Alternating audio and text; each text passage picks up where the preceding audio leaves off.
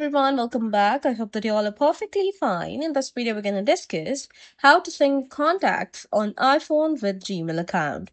Well, you just need to follow very few steps to do so. For that, first you need to open the settings app.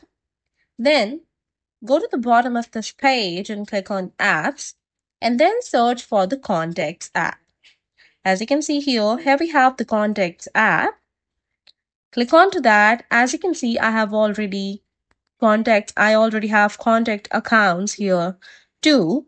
And when you open it, you can see contacts are enabled into it. It means it will automatically get into it. And in my iCloud ID also contacts are enabled. Otherwise, you can also add the Gmail account here. Click on to Google, enter your ID and the password and whatever the credentials these are asking for you, and just enable the contacts into that.